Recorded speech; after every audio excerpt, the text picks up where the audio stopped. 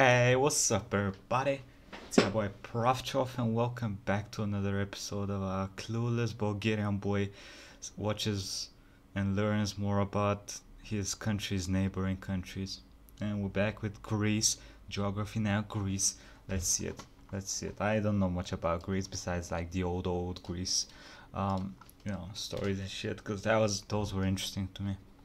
The old wars like Athens and shit like that. Those are cool. Greek city-states and stuff like that. You're the one that I want. You're the one I want. You're the one that I want. You get my reference, right? You get it? I'm so clever, right? Do you get my reference? I don't get it. It's time to learn geography. Now! Hey everybody, I'm your host Barbie. Greece is sometimes seen as like the cradle and birthplace of European civilization and thought. So much of everything you see today has some kind of correlation to Greece. Sure. Pretty heavy for a relatively small country in the Balkans, eh? Yeah, let's find out how it all went down. So let's just jump into it. Greece is located in the southernmost part of the Balkan Peninsula that stretches into the Ionian, Mediterranean, and Aegean seas, bordered by 4 countries in the north and east. The country is divided into 13 regions, 1 autonomous state that we'll talk about later, and the capital Athens, one of the oldest capitals in the world where nearly 40% of the entire population lives. Now, despite the administrative makeup, Greece is generally divided into 9 geographic regions. Thrace, Macedonia, not to be confused with this place that we already talked about, Thessaly, Epirus, Central Greece, the Ionian Islands, the Aegean Islands, and Crete. As you can probably tell from its makeup, Greece is one of, if not probably the most, seafaring marine-emphasized countries in the world. I mean, they do have the world's largest merchant marine fleet after Japan. And at any given point in Greece, you are no more than 85 miles or 137 kilometers from the sea. Greece has over 2,000 islands, only about 220 of which are inhabited, and about 4,000 extra islets, keys, and sea rocks. Even the ones that are like right off the coast of Turkey. In fact, the only 2 significant islands belonging to Turkey in the Aegean are Imbros, or Kanachale, and Tenedos, or Bozcaada. Now, keep in mind, the Peloponnesian Peninsula is not an island, it's actually just barely connected by the Corinthian Isthmus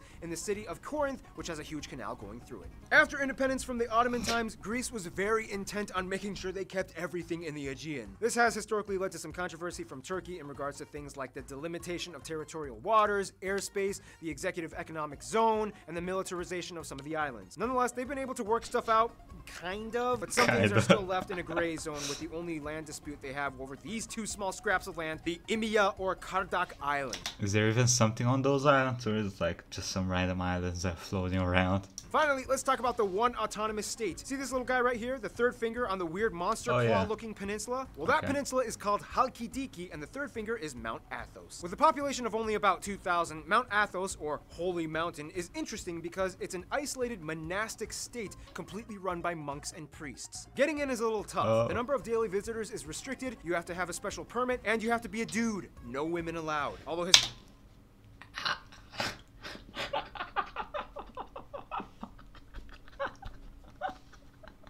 God damn it, Greece! What kind of secret brotherhood kind of shit is this? What do the monks do there? Huh?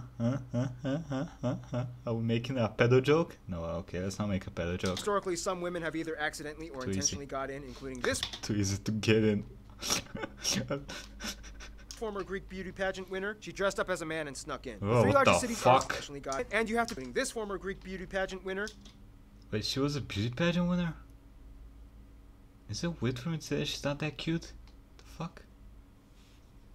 Hey, they were built different back in the day.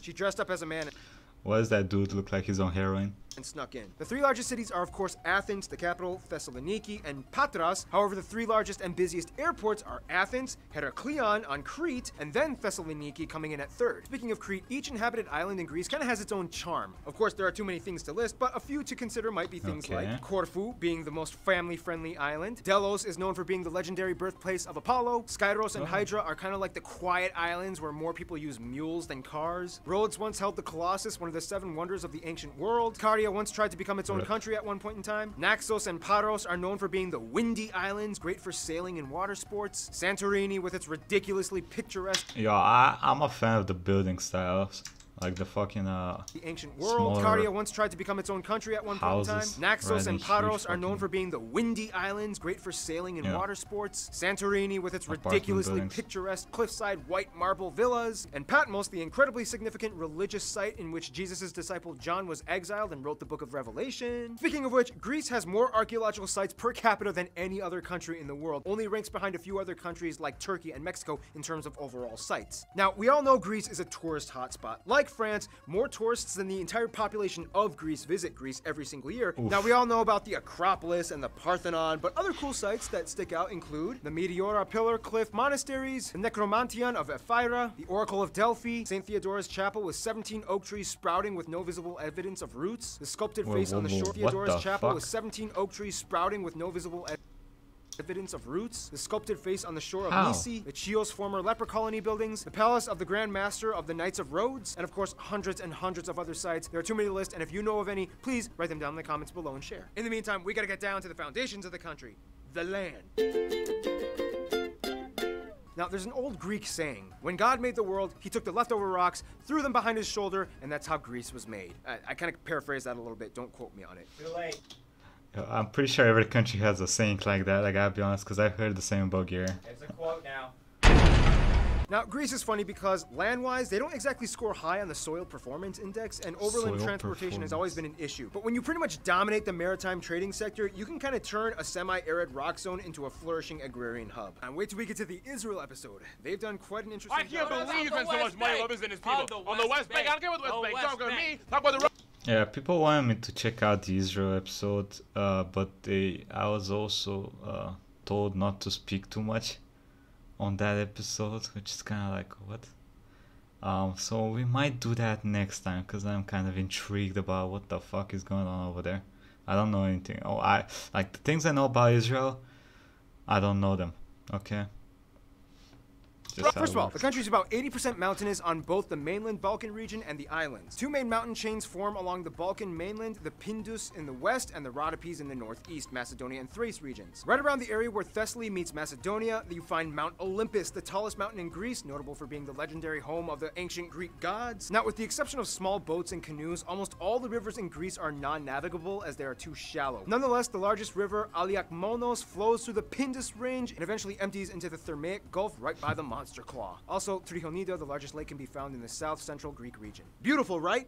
Well, it comes at a cost. Greece is one of the most seismically active countries in the world as it lies Wait, on two seriously? major tectonic plate zones, the North Anatolian Fault and the Hellenic Trench. This means that although frequent, earthquakes in Greece are relatively mild because they usually have epicenters that are in the sea, or, you know, Turkey just kind of takes the biggest hit. Greece gets about 250 days of pure sunshine a year. 7% of the world's marble mines are found in Greece, and they're also the third largest olive oil producer. Speaking of which, if you've never had Greek food, you are not allowed to die until you do. Popular dishes like moussaka, spanakopita, the classic Greek salad, not allowed to Love die moussaka. until you do. That Popular shit's dishes like fucking good. moussaka, spanakopita. That's why my dad's one of his favorite foods, moussaka. If you've never had Greek food, you are not allowed to die until you do. Popular dishes like moussaka, spanakopita, the classic Greek salad, pita with gyros, the real kind, not that cheap sleazy stuff down on 14th Street in which Why are you talking shit about the juniors, buddy?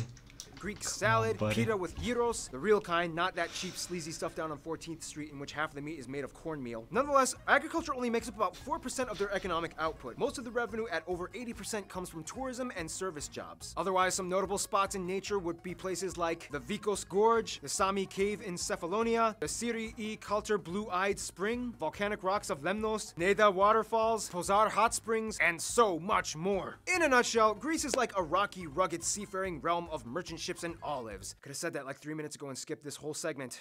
Well, on to the Probably. next. Winston Demographics. Churchill once said, Greeks don't fight like heroes. Heroes fight like Greeks. Okay. First of all, Greece has about 11 million people and has one of the highest aging populations in Europe. The vast majority of the country, at about 93%, are made up of ethnic Fuck! Wait, what? Greeks and their What kills me with that shit? Come on, bro. Oh, Greeks. Okay. First of all, Greece has about 11 million people and has one of the highest aging populations in Europe. The vast majority of the country, at about 93%, are made up of ethnic Greeks, and the remaining 7% are mostly made up of other groups like Albanians, Gypsies, and Turks. They use the Type C and F plug outlets, they use the euro as their currency, although prior to the euro they used the drachma, which was the oldest consistently used currency in the world, and they drive on the right side of the road. Now, pretty much anyone that has ever been to school at around age 12 will know how much Greek history has played a role in the Western world. The history is too long to explain it in detail, but in the quickest way I can put this, Minoans, Mycenaeans, tribes and city-states fighting against Persians at Thermopylae, which is where Gerard Butler came in and did this. Alexander the Great ushered in the Macedonian Empire. Dude, he was Greek. No, he was not Greek. He was never Greek. How many times? Then there was classical Greece, Roman Greece, Byzantine Greece, Ottoman Greece, and then finally a revolution led by this guy in 1821 that started the modern version of Greece that we have today. Thanks to Alexander the Great, multiple regions on 3 continents experienced some form of Hellenization, or the influence of Greek culture and language, and it went all the way down into the Byzantine era. This means at one point in time, even black Africans were speaking Greek, or at least the ancient Koine Greek language. It became so widespread that today almost every language in Europe invokes some kind of Greek origin in certain vocabulary. For example, in English, we have academy, telephone, grammar, and even geography. Not only that, but Greek has in one way or another been spoken for over 3,000 years, making it possibly the oldest consistently spoken and written language in the world. The Shang Dynasty. Moving on. We could go on and on talking about Greece's explosively fascinating ancient history enshrined with legend, myth, wars, warriors, trade, alliances, gods, beasts, Sparta, sculpture, arts, leaders, philosophers, games, and interesting clothing options. Well, that'll take too long, and we gotta get through this episode. About 9 philosophers, games, and interesting clothing. My boy feels zero shame. He's like, look upon this greatness that God has sculptured. This holy dick. Look at it. Options. Well, that'll take too long, and we gotta get through this episode. About 90% of the people in Greece adhere to Christianity, mostly in the Eastern Orthodox branch, just like many other countries in the Slavic world. If you've ever met a Greek person, you'll know that most of them definitely have a unique way of carrying themselves. Many of you Greek geograpeeps, or as I like to call you, Geogra Greeks, have told me that the movie My Big Fat Greek Wedding is actually kind of a pretty accurate representation of a typical Greek family upbringing. A little exaggerated, but nonetheless not far off. Big families with strong opinionated parents that you do not talk back to. There's always like a weird grandma mumbling something about the Turks, and one of the cousins is probably lighting something on fire as your brother is getting into a fight. But when grandma brings in the souvlaki and moussaka, everyone sits down and it's like a beautiful, warm Norman Rockwell painting. At least that's the picture you Geogra Greeks have painted for me. I don't know, how was that? Was that in the ballpark? So anyway, in Greece, voting is required by law, as is conscription for men ages 16. Yeah, that's right, 16. They get them while they're young. Up to 45 for a minimum of 9 months in service. Many people celebrate name day instead of their birthdays, in which they have a party on the day that pertains to the patron saint that they got their name from. It used to be like that back in Bulgaria, but it's no longer mandatory. Name day instead of their birthdays, in which they have a party on the day that pertains to the patron saint that they got their name from. Land is kind of limited, so to save space, many of the dead have their bodies exhumed after 5 years of being buried, and then the bones are washed in wine and then placed in an ossuary. Retirement homes are incredibly rare, as most Greek grandparents typically end up living in their children's homes. Traditional music can be found everywhere. You'll probably hear a lot of lutes, mandolins, and tambourines. Traditional dances are alive and well. They all usually incorporate some kind of group number with fast tambourines. Traditional dances are alive and well. They all use. What is happening in this picture?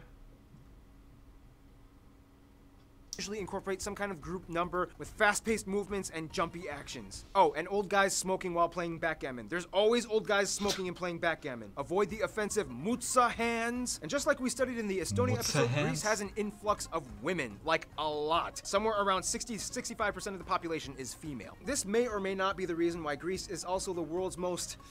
How can I put this in a non-crude and vulgar phrasing for our children? Moving to Greece. Greece is the most hey active country in the world. They even beat Brazil. Interestingly enough, Greece also has the lowest divorce. I might need to start going to vacations to Greece a lot.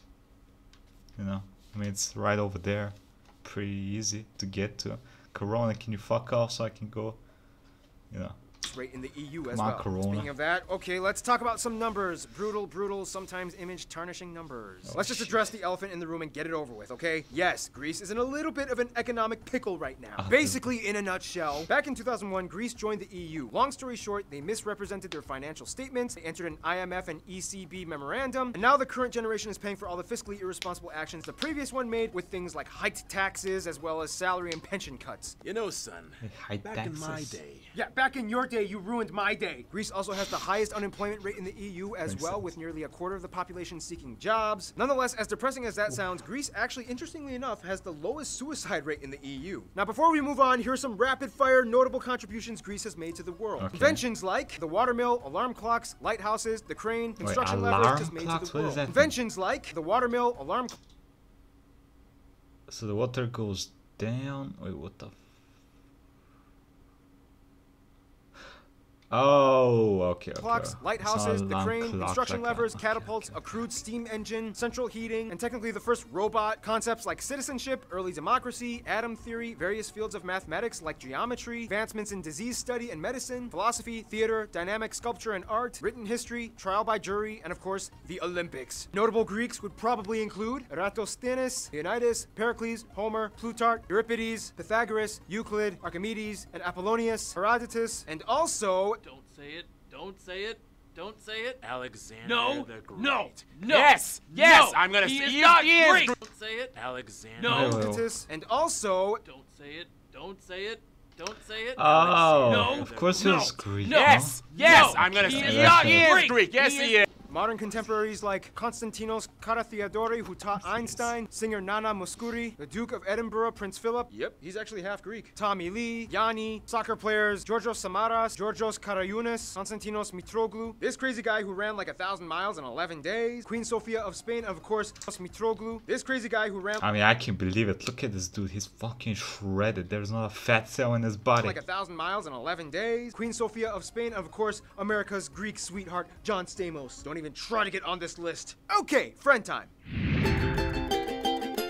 Okay. Greece is really old. Like, whoa, really old. They've planted so many shifting diplomatic talk- ties throughout the don't millennia talk to that her it's like that, okay? ridiculous. In a nutshell, though, they generally get along pretty well with other Orthodox countries, mostly in Eastern Europe, as theology and doctrine have always tied them in one way or another. Of those Orthodox countries, Serbia is probably hands down the closest childhood friend. Serbians are like the next door neighbor that they grew up with, asking if Greece could come out and play ball. Nonetheless, you don't have to be Orthodox to roll with Greece. Greeks love the Spanish and Italians almost as much. Each country shares a similar Mediterranean seafaring culture that has historically tied them for thousands of years, although each claim that they have the best olive oil. Greeks have even adopted certain Italian words in their vernacular, like una fazza, una razza, one face, one race. And as mentioned before, Armenia is kind of like the face, one exotic race. apostolic girlfriend they've been dating since like the 3rd century AD. Turkey is kind of like the whole Japan-South Korea thing, in which historically they've had a lot of drama because, you know, Ottoman times, but they love to visit and piggyback off of each other's cultures. Today, there is virtually no tension between everyday citizens. They've moved on, mostly, and sometimes it's even hard to distinguish a Greek person from a Turk just by looking at them. But make sure you do not make the mistake of mislabeling them. That's a huge no-no. When it comes to their best friend, though, almost every geographer Greek told me Cyprus. Many Greeks don't even really see Cyprus as a separate country, but rather just an extension of Greece. They love their little brothers with funny accents and would do anything for them. In conclusion, modern-day Greece may only make up about 132,000 square kilometers, but has been the standard source of inspiration for so much of the Western world. The fact is, today, you can look around and see how much of our modern society has been in some way, shape, or form molded by something Greek. Kudos to you, Greece.